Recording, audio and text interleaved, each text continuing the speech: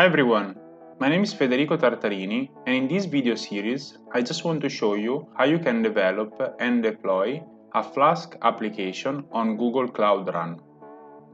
Google Cloud Run is very nice because you can develop and deploy containerized application in few seconds. An advantage that you have in containerizing application is that each application is going to be one service, and then you don't have to worry about dependencies, about upgrading the server or anything like that. Google Cloud Run is fully managed, so it's fully managed by Google, so you don't have to worry about scaling up if you get more users or scaling down. Google will take care of all that. And especially at the beginning, if you don't have a lot of users, you're going to be able to use Google Cloud Run for free. In the first video, I'm going to show you how to deploy and develop a super simple Flask application. So after you will watch all this video, you're going to be able to deploy this application, which is a super simple Flask application with just display a message. And as you can see, we get our URL, so everyone can actually access our simple Flask application. In part 2 of this video series, we're going to look a little bit more in detail how to develop a full Flask application. And for part 2 of our video, we're going to deploy this website. In part 1 and part 2 of our video, we are going to deploy our application using the online Google Cloud Shell console. So this is very useful because you will not have to install anything on your computer. You can just activate the Cloud Shell here by clicking this button here, and I will show you all the steps, and you're going to be able to deploy your application via the Cloud Shell. However, in part 3, I'm going to show you how to do that locally from your computer using gcloud.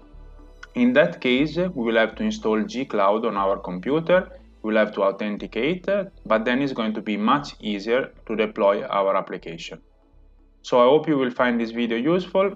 One thing before we start, so if you like this type of video, please consider liking the video and subscribing to my channel, because it really helps a lot, because my channel is still a new channel. And if you have any question throughout this video series, just leave it under the video and I will try to reply to your question as soon as possible. I will also provide the code that I'm using in this video down in the video description. I hope you will find this video series interesting, and let's start. So the first thing that you need to do is to log in into your Google Cloud Platform console. And if you haven't not done it yet, you need to create a new project. How can you create a new project? You can go here at the top.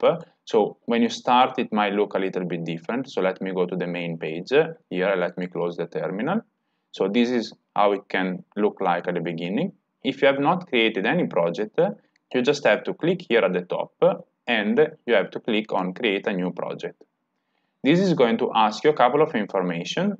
So in this case, it's going to ask you for the project name, and you can specify whatever you want. So for instance, you could have example YouTube, and this is going to be your project ID. So keep in mind that the project ID and the project name could be a little bit different. Then you have to specify organization and location, and then you click on create. In my case, I don't want to create a new project because I have already a project created here. So if you go on the left side of the Google console, we can see here in the navigation bar Google Cloud Run. So we can click on Google Cloud Run, and this shows us our project. Please note that for one project, you may have more than one web application. As you can see here, I have already an application that has been deployed, but I can create a new service, which is a new Flask web application. And these two web applications, they can be inside the same project. So let's do that. Let's create a new service. We're going to create the new service using the Cloud Shell. So in order to open the Cloud Shell, we just have to click here at the top in the navigation bar. This is going to open the Cloud Shell here at the bottom of the screen. And first, we are going to create a simple application. So let's just check all the files that are inside here the Cloud Shell. As you can see, there is only a text file. So I'm going to create first a directory where we are going to store our Flask application, and then we are going to deploy it. So the first thing that we need to do is we need to make a directory, okay? And we can do that with mkdir, and we have to give it a name. So we're going to call it example YouTube. So after we have created the directory, if you use ls, we can see that our directory is now here, example YouTube. So now we cd in our directory. So now we are inside our directory. Of course, if I use the command ls, the directory is empty.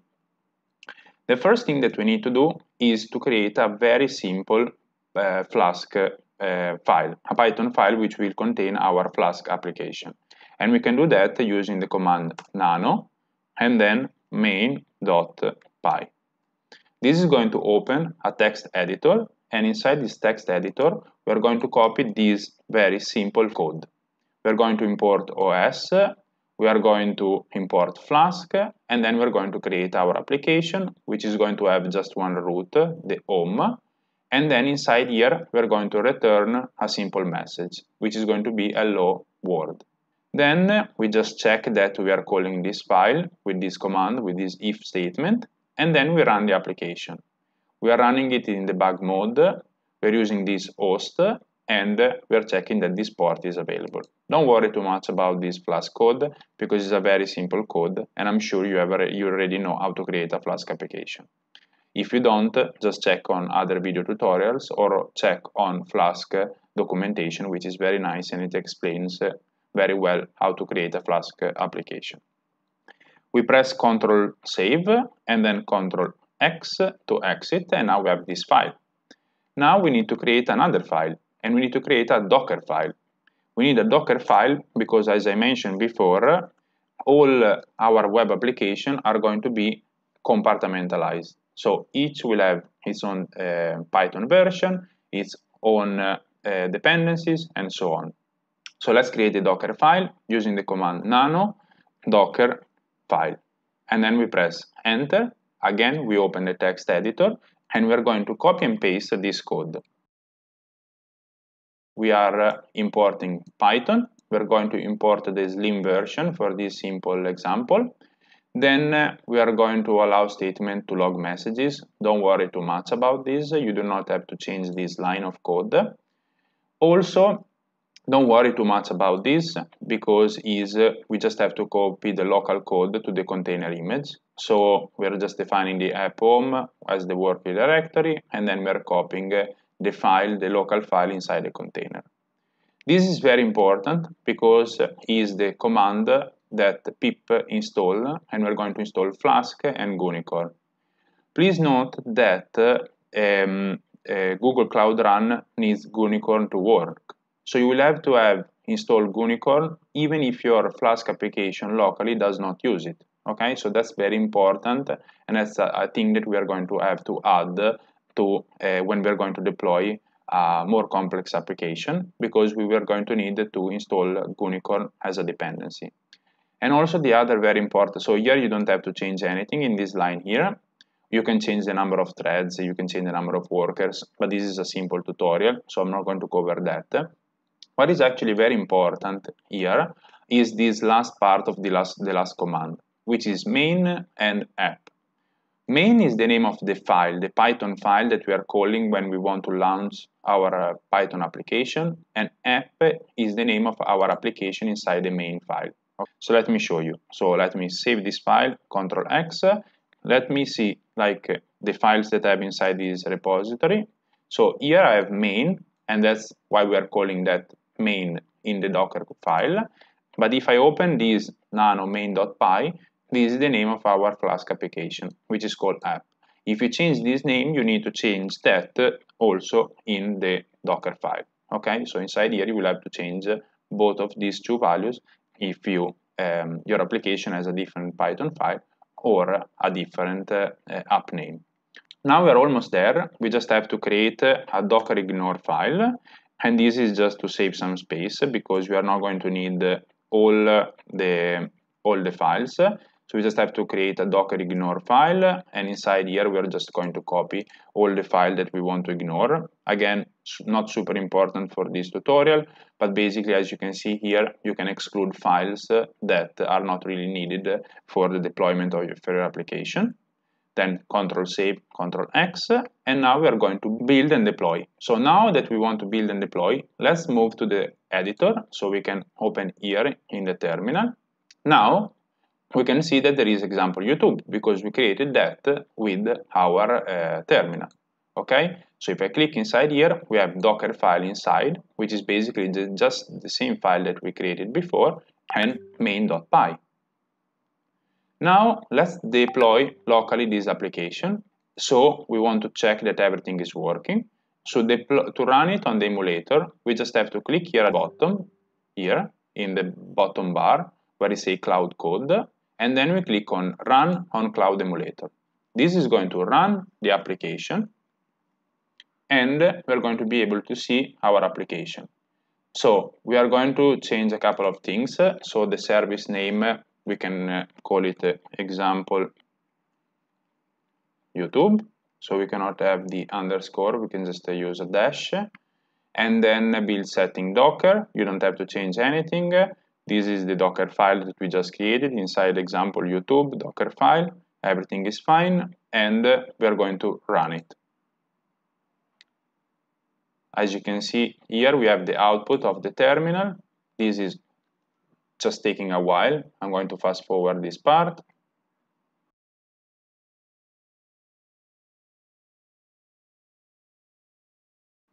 We need to authorize the Cloud Shell. So if you see this message, just click on authorize. And also you need to make sure that you have a billing account enabled. If you don't, it's going to fail this command and it's going to tell you that you have to activate a billing account. You also can see if you don't have a billing account, because for instance in this account I don't have a billing account, and you can see here at the top that Google wants us to activate our account and activate the billing account. They're going to give you a free $300 credit to start with, so you are going to be able to run your application for free for a long time. But I just wanted to let you know that you have to activate the billing account, and the only downside of this is that you have to enter a credit card details.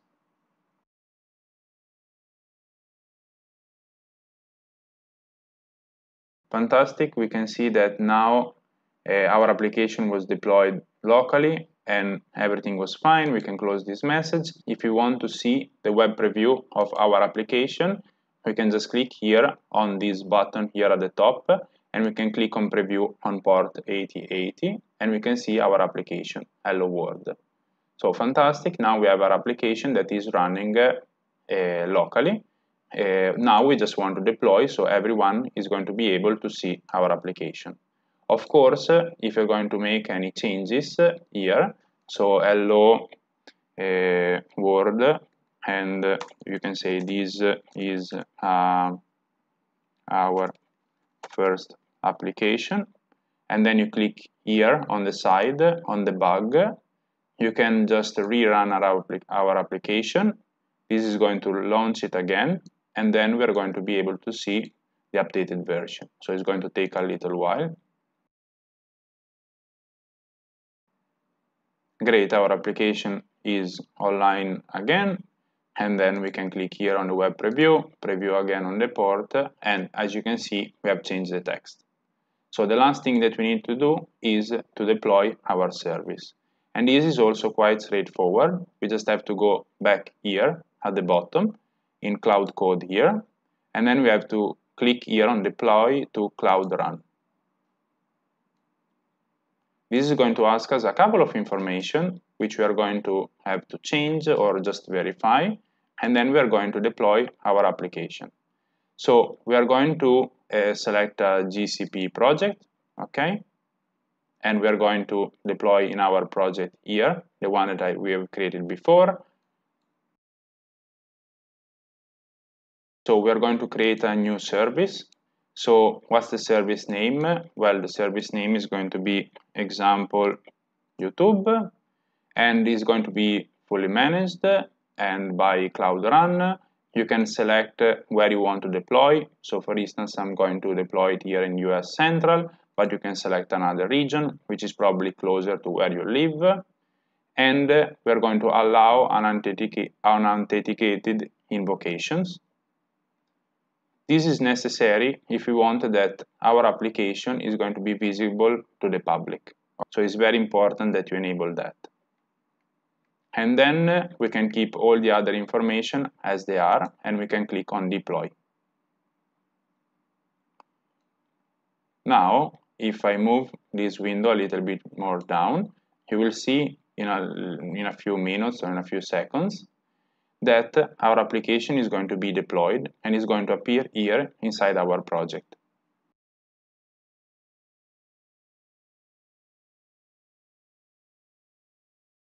So the deployment was successful, and this is our URL. So now if we visit this URL, we're going to see our application. And this application is visible to everyone because we have allowed that all users can actually see our application. So let me just refresh this page here. So let me close this actually terminal for a second, and then we reload this page here.